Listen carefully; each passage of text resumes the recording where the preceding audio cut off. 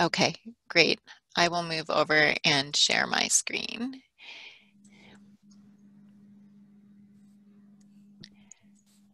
Great. Okay, we didn't have any questions that came in, so thank you again for that presentation, and we will go on to our next presenter. So Albert Walsh is with Castle Rock Ranch in Kingston, Idaho, and he's going to be talking about regenerative agriculture and management intensive grazing. So Albert, I'm going to go ahead and stop my share and let you share your screen. Okay, can you hear me? I can hear you. Great. Let's see, is that? All right, can you see my screen? I can see your screen, yes. All right, we'll go ahead and get started here. So my name's Albert Walsh. I run Castle Rock Ranch. I've been using mob grazing and adaptive grazing management for 5 years. Our cash crops are grass-finished beef. We run a summer camp for girls age 8 to 14, and we host weddings. I'll admit I probably know, I don't know as much as I do. There's more that I don't know than I do know. We're located in Kingston, which is up in the Panhandle. We get about 40 inches of precipitation. We're about 10 miles from the Continental Divide. We have like a 5 or 6 month growing season. Our ranch is 45 irrigated acres and then 250 dryland acres. But because we get 40 inches of precip, those are, probably relatively wetter dryland acres than the rest of Idaho. Cattle is our main cash crop, but we do have goats, pigs, and chickens and kids. So we've got some experience with some other livestock classes there. I'm going to talk a little bit about regenerative ag today. It's a broad subject, but it's basically the idea of working with nature rather than against it. And it combines a bunch of different ideas that pull from permaculture, holistic management, organic, even conventional and modern ag, and a lot of things. And these are, in general, regenerative ag is something that our grandparents or our great-grandparents would probably recognize more than people today would, because before World War II, this is, more or less how people ranched and farmed. They didn't have the same tools or resources available to them that we have today. And I'm not saying that everyone did this, but, when you look at Europe and you see those livestock herds that would go up into the Alps in the summer, or they'd maybe graze in the foothills during the day and then come back onto cropland during the evening to deposit manure. Those are the concepts of mimicking nature, basically moving nutrients around, cycling nutrients, and characteristics of that were animal impact, predator-prey relationships, and finding livestock that were adapted to their environment. Some of the principles of regenerative ag are basically capturing as much soil energy as you can. Most of us aren't, we've got a lot of sunlight every day hitting our property that we're not really taking that carbon and doing anything with it. Also, increasing our soil's rainfall capture ability. Like for me, we get 40 inches of precip a year, but my pastures still get super dry by the end of June. And that's really a function of, it's getting better, but it's kind of a function of what I've inherited. It's, everyone up here says, oh, I wish I had irrigation. And I say, well, I wish I had better soil. So building soil is always my goal. And along those lines, bacteria and fungi in the soil are the big drivers. If you feed them, you feed the system, and there's a positive feedback loop. Another principle of regenerative ag is kind of challenging paradigms. A lot of let me give you an example, is calving date. A lot of producers calve their cattle in February or March. Well, there's a lot of research that shows that may not be the most profitable time of year to calve. So that'd be a paradigm that you might consider challenging, as one of many. And also, there's no one right way to do this. There's principles to follow, but if you're building topsoil, you're doing something right. The triple bottom line is basically the metric I go by. That's everything has to be a win for the ecosystem, the economy, and the humans. If there isn't a win, then the system on all three of those fronts, then the system isn't sustainable. We're, mining our soil rather than building it, or we're hurting people or we're hurting the enterprise. And if we're not profitable long-term, we're not going to be around long-term to apply our principle and management goals. Nutrient cycling is something I want to talk about a little bit. The first step is to stop losing the nutrients you do have. This top photo is a photo of my cows in winter bale grazing. And this bottom photo is a spot underneath where the cows were bale grazing. And you can see that, the grass is much denser in that dark green. I'm sorry I don't have a better photo of that, but basically there's about 4 times as much forage there as there is on the perimeter of it. And what that tells you is it kind of shows you what the potential of your ground is. And until you see something like that, you don't realize that you could be doing way better. I'm going to show a little closer area of that same picture here. But basically, fertility will solve pretty much all your problems. Weeds don't like weeds don't like very fertile soil. So it kind of solves your weed problem. You're going to produce much more per acre. Your animals are going to gain better. They're going to be healthier. So I use these dark, a lot of times in a pasture, you see at the end of June, you'll see these dark green spots. That kind of shows you where your potential is. That's where an animal might have defecated or urinated in May. The soil has consumed those those nutrients and done really well. But I use that as kind of a base of, hey, this is where I could be. And I know I can probably do even better than this. So to give you some metrics, like on average over the last 5 years, our ranch has gone from a ton of dry matter per acre to 2 tons per acre. And I think that we can get, double that, at least double that again. So, and the other thing I want to point out is a lot of us have never really even seen good soil. Like the resource that we've inherited is so degraded, but it's happened over such a long period, meaning a long period, maybe the last 100 years, 150 years, whatever it is. We don't even realize that we're growing on subsoil, that we don't even have any topsoil anymore. Like I dug a soil pit last year. I have no topsoil. I shouldn't say that. There's a little bit on top. It's starting to grow, but most of us are really growing in very poor soil. We're working with a degraded ecosystem. So I want to talk about nutrients transfer a little bit. This is not my place, but this is just hay as an example. You need to start thinking about hay as mining soil. Now, I'm not saying don't cut hay. We need hay in northern Idaho and probably all of Idaho. Well, Jim Garrish would argue with me about that, but I think some hay is a good thing. But you have to put the fertility back where you took it from. So here's an example of these horses are living on a dry lot, eating out of a round bale feeder. Hay is being cut somewhere else. Those nutrients are being transported here, and those nutrients are just leaching into the soil profile or washing away because these horses live here year round. Nothing gets a chance to take up these nutrients.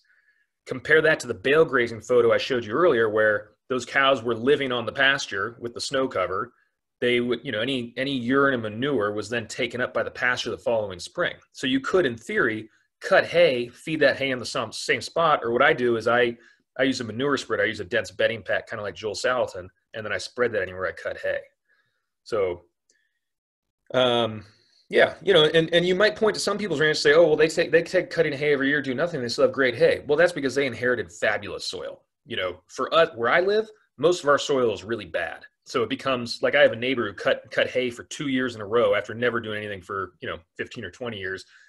And the first year they cut the hay, they got 15 tons. The next year they got 7 tons. And the third year they got 4 tons. So that's soil that, weaker soils will respond much more quickly to that nutrient exodus. So I like to say you're either a miner or a solar panel builder. A miner is someone that's cutting hay and just taking the nutrients out. A solar panel builder is someone that's improving their pasture. So along those lines, you need to be familiar with what your starting point is. Meaning, are you starting with a good resource base or a depleted resource base? So for me, I'm starting with a depleted resource base, but lots of potential. I have irrigation, I have livestock to help me remediate it. But my ground was hayed for, probably since the 1910s, really. There's been periods where animals were set stocked on it, but set stocking has its drawbacks too. And so what I'm looking at doing is while my pasture management is improving the ground, I've decided to start adding nutrients. So you see this tab here that says, how patient are you? If you're patient, just use good grazing management, and over time you will fix the problem. But it might be years or decades. If you're impatient, accelerate that a little bit. And so what these 2 photos here is the one on the left is my pasture before I spread bedding on it, and the one on the right is the same spot with bedding spread, so like a month later. And look at all these legumes coming up. These legumes, I didn't seed anything. This was just giving that soil a little nutrient bolt. And those legume seeds were sitting there waiting for the opportunity to sprout. I was pretty shocked by this, to be honest. So yeah, that shows you what inputs can do for you. And I basically got lucky. I mean, I've done soil tests, but the compost I'm spreading, I'm not analyzing that, or it's not, not particularly scientific, but obviously it's having a result. And I wish I had a photo of this pasture in another month, but it was like 2 feet tall and thick as anything. So some methods for building soil. There's basically 3 things that I can think of: grazing management, cover crops, and amendments. Grazing management is what I'm going to spend most of my time talking about today. And I think is the most important one to implement, because if you go straight to cover crops and amendments, but you don't have good grazing management, you're just going to get right back to where you were before you did the cover crops and amendments in a little bit of time. So grazing management is always the most cost-effective and important thing to implement first. Those are the three things I'm going to talk about. This photo on the right here is actually all three of those things in one. This was a 1 acre winter, kind of early spring, late winter bedding area that had about 6 inches of thatch on it. And I just went out on the 5th of July and broadcast a 12 species blend of cover crops on top of it, and then grazed it the first week of September. So that's 60 days from the seed leaving the bag, no incorporation whatsoever. That's just broadcast. But it was a relatively rough surface, and there was no other vegetation in there because of all the bedding. And I didn't do any fertility except for the winter bedding. That would be the amendment. And the seed is the cover crop. And then I went in, I went in and mob grazed it that first week of September. So your goals in your pasture management should be basically, you're balancing your cattle performance and increasing your pasture fertility. And it's actually tough to achieve both those. A lot of people refer to it as kind of a seesaw. You're either doing one or the other. I don't entirely agree with that. I think there's a sweet spot where you can have your animals gaining and doing well by your pasture. This is my neighbor's property that, same example I was talking about, where they hate it for a couple of years and then realized that the custom hay contractor wouldn't do it anymore because it wasn't worth his time. So they let me start grazing it. On the right there is the previous day, and on the left is where the animals obviously are now. And these animals are gaining well, and they're eating a lot of weeds. There are things that people would generally consider weeds. I mean, there's a lot of red sorrel, tansy, oxeye daisy. There's some grasses in there too, but it's not a productive pasture. But you can see on the right here, this pasture's responded amazingly to this mob grazing. The productivity doubled from last year to this year, or I should say from 2018 to 2019. I'm excited to get onto it this year and see what it does. But you can see there's a fair bit of trample. We ate everything. It was kind of a fine line of pushing those animals hard enough to sort of eat everything and cycle all those nutrients. This is early June. A lot of those weeds, they come up early, they go to seed early. So my goal was to hit those while they were still vegetative. Weeds in particular are they're kind of nature's cover crop. So if you're eating them, these cows and horses are basically just 24-hour compost vats, accelerated compost vats. So they're taking those weeds, they're composting, they're putting them back out their backside. And in our area, if you can get that manure on the ground at the end of May, beginning of June, when there's still precipitation and soil temperatures are good and ambient temperatures aren't too high, those nutrients will be taken up that year and you actually see a response. If you do it in August or September, usually a weak pasture like this is kind of dormant. That manure will sit there. I'm not saying it's not doing anything. You just won't see a bump that year. Keys to pasture management are electric fence or herding. That's what allows, that's your accelerator and your brake. You have to have one of those too. If there's they both give you the flexibility you need. I'm not going to go into detail about, management per se, but on the upper left there is, again, another one of those before and after pics. On the right side of that photo is where the cows are in now. You can see all that tansy. On the left side, everything's been eaten. This cow on the right has actually got a bite of tansy in her mouth. There's a lot of weeds that people say cows won't eat. It's absolutely not true, and they say they're bad for cows. I don't know. My cows eat a ton of tansy, a ton of red sorrel, a ton of oxeye daisy. They get fat as anything. I mean, look at the coat on that cow. She's fat and happy. So along those lines, my recommendation always, don't spray an herbicide. Don't spray a pasture out. You're going to do way more damage to that pasture by spraying it than by, I would just say, do nothing. Those cows are going to eat almost everything. Are there some noxious weeds? Are there some regulations that might require you to spray? Yeah, but, grazing is always your best option. Some other pasture management advice, along this kind of high stock density grazing. Don't match your stocking rate to your spring flush. I've made this mistake, and a lot of people make this mistake. They say, hey, I got a ton of grass in June, so I'm going to match my stocking rate to June. Well, then come September, you're completely out of grass. Try and set your stocking rate so that you are grazing until Thanksgiving is usually my rule of thumb. Even though the growing season is over by then, we don't usually have a lot of snow cover, and if we have some, the cows can still dig through it. But my goal is always to not feed any hay until December.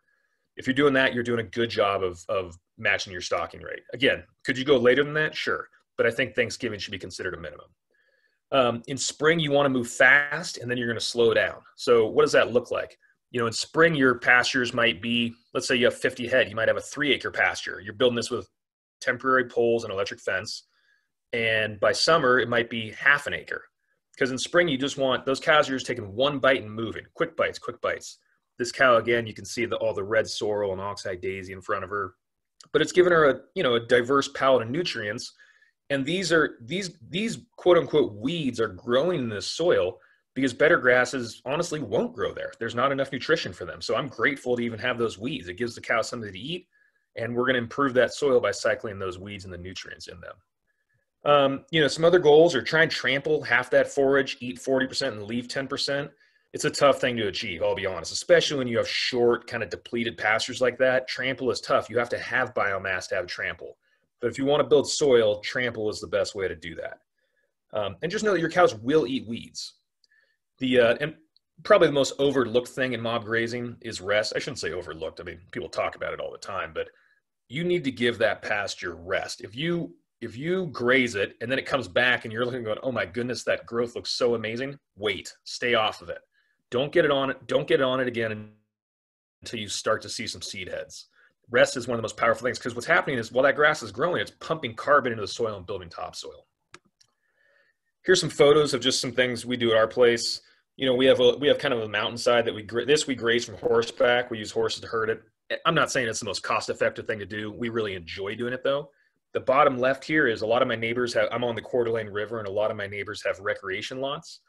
And these neighbors allow me to graze behind their RVs. So right behind me where I'm taking this picture is a road, and the other side of those RVs is the river. But what's neat is I'm able to pick up another 60 acres of grazing by, grazing all these other areas that would generally just be mowed like lawns. And then on the right side here is us grazing the actual side of the road. We're on the county's no spray list. They would be spraying an herbicide if we weren't doing this. But this is pretty high density. I mean, by the time these cows leave here, everything's been eaten or trampled. I laugh sometimes that it's probably my best pasture, the side of the road, because I have to do high density grazing. You can see our push poles there. Some little tips there is when we put the push pole in, we try and put a height that, sometimes we'll do a second wire to keep the calves in, but I'm usually standing there to stop traffic or just slow people down, which people drive too fast in front of my house anyway, so I don't mind doing that. Another premise is don't take it all. It comes back to trample. This is actually my neighbor's property. They only have 2 acres, but sometimes I argue that they're the best grazers I've ever seen. These are 2 pigs they were raising, and look at how much trample is on the right side here when they pulled those pigs out. Their pasture, even though it's probably their whole property is 2 acres. This pasture is probably only 1 acre, but they have some of the most beautiful pasture I've ever seen. They have no irrigation, but they always have tons of grass.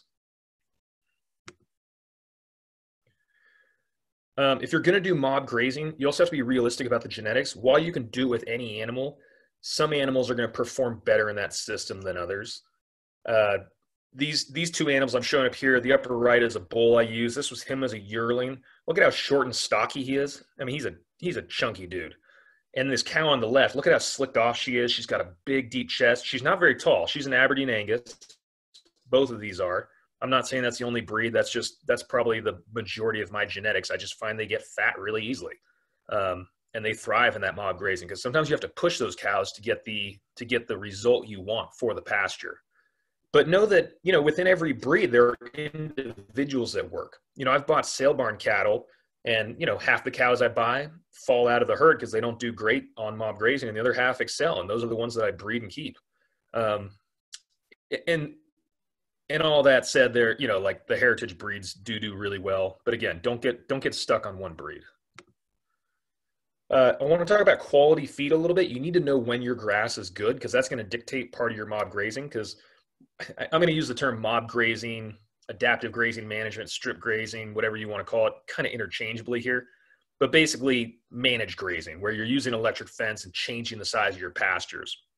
But when your grass is good, that's the time to get your cow herd fat because there's going to be times where you're pushing them on not as good of grass.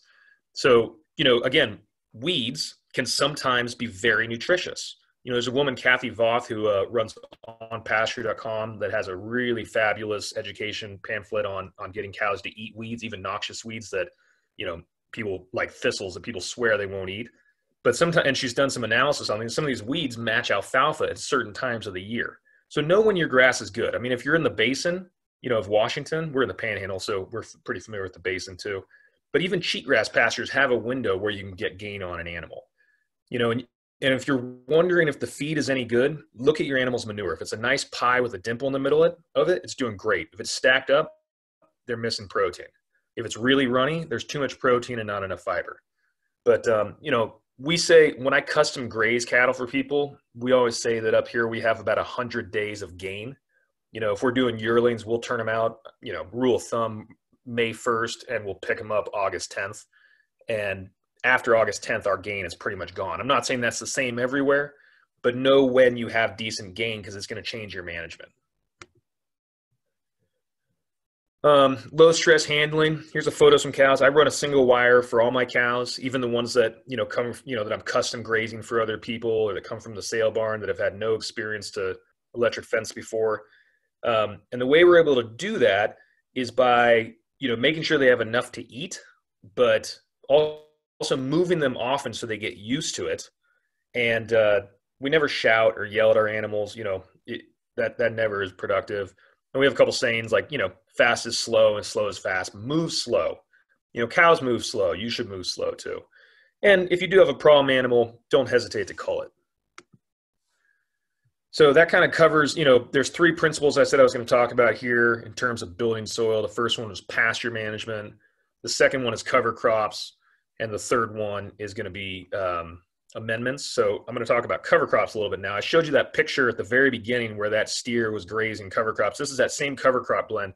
This is my wife. I show the picture of her in here because she's not very tall, so it makes the crop look really impressive. But this is a 12 species blend that we just hand tossed out into bedding. She's holding, I think, some millet there, but you've got turnips, forage peas, radishes, buckwheat. You can see the buckwheat there. There's all sorts of stuff. But that 12-way blend, they all work. There's a synergy there. They all work together. They all promote different bacteria and different biology that bring up different nutrients from the soil profile. So the cows go in there, they graze this, and we've built some great soil. We've fed our cows well. It did cost us some money for the seed. As a general rule of thumb, you can get cheaper cover crops, but a 12-way blend, it's going to run you $40 or $50 an acre. So not cheap, but I consider it a high value investment for building topsoil. And the way you monetize it is by turning it into livestock feed. It's not necessarily a tool for beginners because you need a little bit of an understanding of warm and cool season crops and how to make that soil contact. A lot of people use no-till drills. I try and use animal impact because I don't have a drill and I can't really justify spending the 10 or 15 grand on a drill plus the implement that's going to have to pull it. But I'm not trying to set it up as a barrier for people not to do. Cover crops are, I think, the most fun tool in our toolbox and worth learning about. It's sort of outside the scope of this presentation to give you more information on that, but there's lots of great resources. I'm going to check these questions for a second.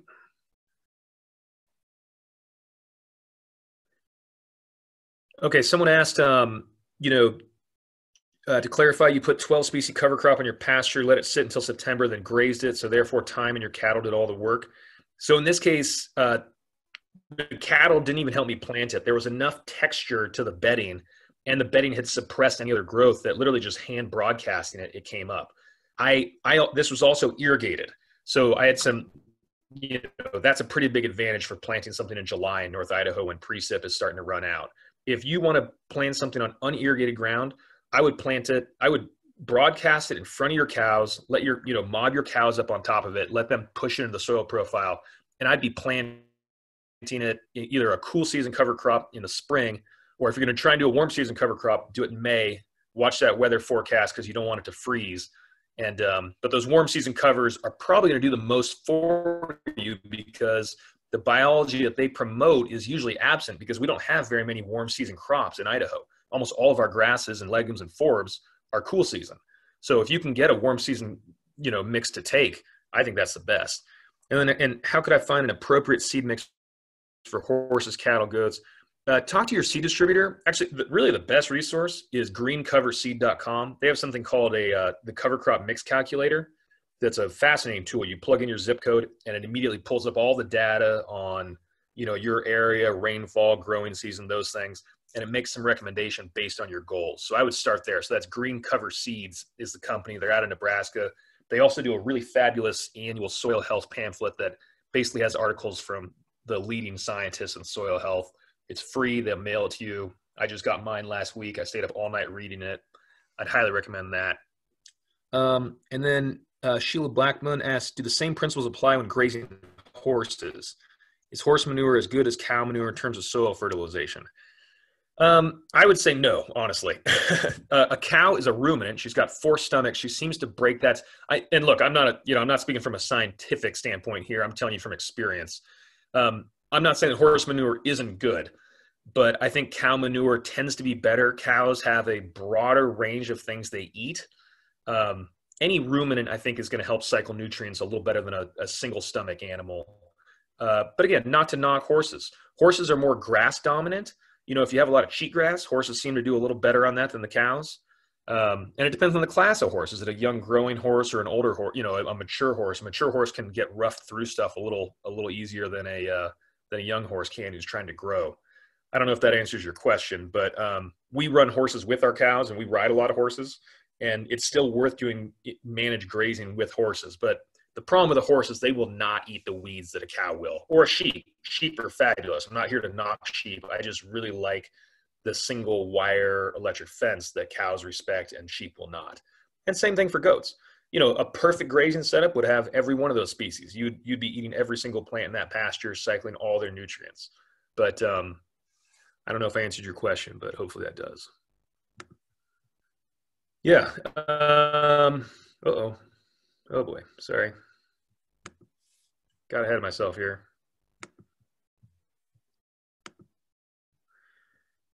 Oh no.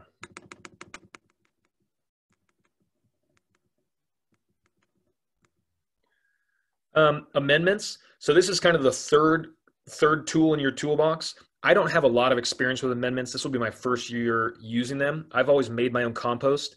There's a few weeks in the fall and a few weeks in the spring where I bring my cows up into a barn that I've kind of modified so that they live on a pile of wood chips.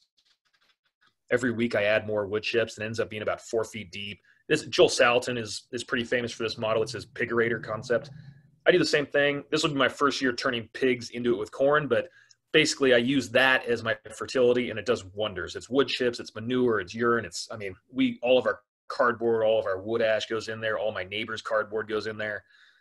Any carbon source we can get goes in there. The cows tramp it all in, and then we compost it for a couple months in the spring, and then we spread it with our manure spreader. But in a perfect world, my cows are outside all winter, and as long as there's snow cover to protect the sod, I'm just feeding. If I'm feeding hay, I'm feeding out on grass. And then in fall, I'm doing my daily pasture move like I usually do. And if you're moving every day, you can really protect that soil. I digress a little bit there. But getting back to amendments, if you have depleted soil, consider using amendments. Like I said, it's my first year using it, but I'm just realizing that compost is expensive. You have to have equipment. It takes a lot of it. It's just a lot of volume. So if you're in an urban area where you can get wood chips for free and grocery scraps, and you can let pigs live on it and collect their manure and cows live on it, that might be better. I'm pretty far removed from any urban areas, so I have to pay a tree trimmer to bring me wood chips, and I'm just finding that in the grand scheme of things, I'm going to keep doing my composting system, but I'm going to add some amendments to that too. So I'm working with a biological agronomist. So he is helping me. We're going to be putting down 2 things. We're going to be putting down nutrients, but we're also going to be putting down biology. And biology is basically, that's, all these companies sell different things. It's basically compost tea, I think. But it's basically bacteria and fungi that we're going to spray onto the crop in early spring. And then we're going to feed it with a nutrient blend. We're going to use a couple different things. One of the things we're going to use is a blended up crab and shrimp meal. It's by Pacific Grow. If you Google Pacific Grow, you can see it. But it's high calcium, has some nitrogen in it, and it's an organic product. But let me check these.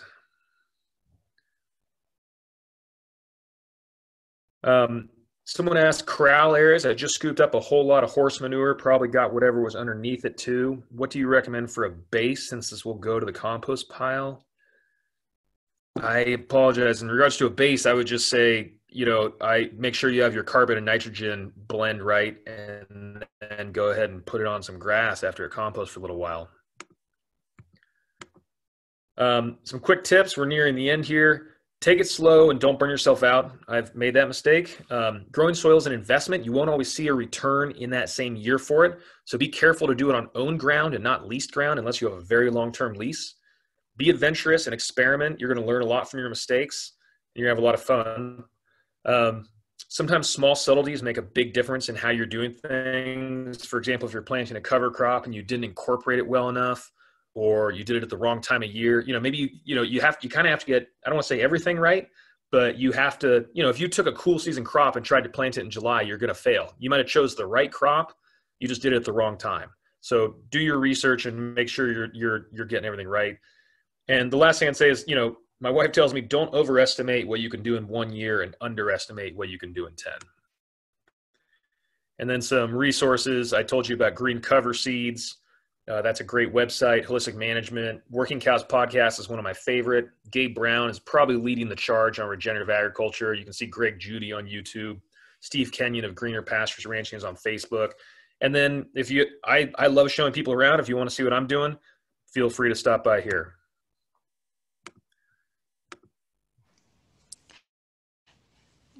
Great. Thank you, Albert, for that presentation. I went ahead and put a couple of the websites that you mentioned, the pacificgrow.com and the greencoverseed.com, into the chat. And when I was looking at the Soil Health Resource Guide, that is a free resource that you can just sign up and have them sent to you. So that's great. Thank you. Yeah, you're welcome. Okay, it's 3 o'clock. We are right on time since you answered the questions as they came in. I'm going to go ahead and move on to our final speaker for today, and that's Jennifer Jensen. She's just going to be telling us what is next in terms of this class. So Jen, when you're ready, I will stop my share and you can go ahead and share your screen. Okay, thank you. I am just going to take a few minutes to talk about the action plan that is on the student page under the handouts for today. So hopefully you should be seeing that any second now. Yes, we see it. Perfect. So just very quickly, first off, the first thing that you will want to do after this workshop, what do you think that is? I know there's been a lot of information that we've learned today from all the different presenters, but take some time, look back through your notes. Maybe you need to look up your zoning regulations. Maybe now you're fascinated by a new breed of goat and you would like to research that, or look into some online market options for your farm. So what is it? What's that first thing that you feel like you need to do after this workshop? And then who's that person that you really need to call or talk to about this? If you are interested in sheep, maybe that's Melinda Ellison, or maybe it's your health department to talk about regulations, or that planning and zoning department. So try to figure out who it is that can help you work through whatever your next step is. And then the most important piece of information that you need to find. Again, it might be the regulations in your area or for your enterprise.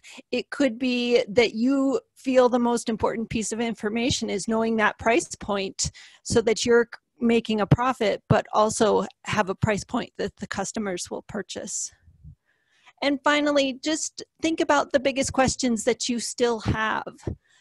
This was a lot of information today, and we can't always go as in depth as we would like. So hopefully the information you learned today has sparked more questions that you would like to find out more information on. So think about those, jot those down, and when Extension can help with those, contact us, or think about some of the other resources that Kate talked about in that first exercise. And I'll stop there because I don't want to keep going too late. Okay, thank you, Jen. I'm just going to go ahead and wrap up our webinar today.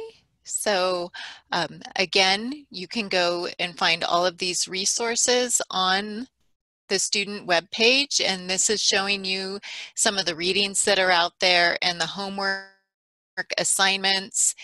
We will be adding more resources that we learned about today and links as well. So keep checking back to that. Mackenzie is going to work really hard to get all of these presentations up on the website by Tuesday in case you want to listen to any of them again. We understand that your farm, your customers, and the larger community are really being impacted by the coronavirus. And University of Idaho Extension really wants to be there to help, and we need to understand what's happening for you and for your communities. So we're asking you to take a minute to complete this brief questionnaire. And if you go to our Facebook page, our Cultivating Success or Idaho Small Farms and Local Food Facebook pages, you'll see this link to this survey. And again, it's in the handout on the webpage. We would really appreciate your taking just a couple minutes to let us know what are some of the immediate information needs that you are hearing people need or that you need yourself. And then what are some of the things that we can offer in the next couple of months to support you and your community. You'll also have an opportunity to give us feedback in our post-workshop survey. We actually really appreciate that feedback, and we have added another question about what type of other educational programs that we can offer you, different topics, or if you need some more in-depth information, what is it that we can put together to help you move forward in the next couple months and as you grow your farm operation. Each one of your site instructors will be in contact with you to talk about how to do a wrap-up session. And so that's something to look for. I think those are probably going to be largely virtual in our current situation. And so watch for those emails at that wrap-up during those wrap-up sessions. You're going to have an opportunity to share, where are you with your whole farm plan? What type of enterprises are you looking at developing? How do you plan to move forward? So although we might not be able to do those in person at every location, we are really excited to be able to hear from you through this webinar format. So if you have questions about the course, please contact your course instructor. If you have any assistance that you need through the website with any of the videos or the resources, please contact Mackenzie. With that, we really appreciate all of our participants on today's webinar, both those who were watching the presentations and our students in our course, and the amazing presentations that were given by all of our presenters. Thank you. Have a very great rest of your afternoon, and please stay safe.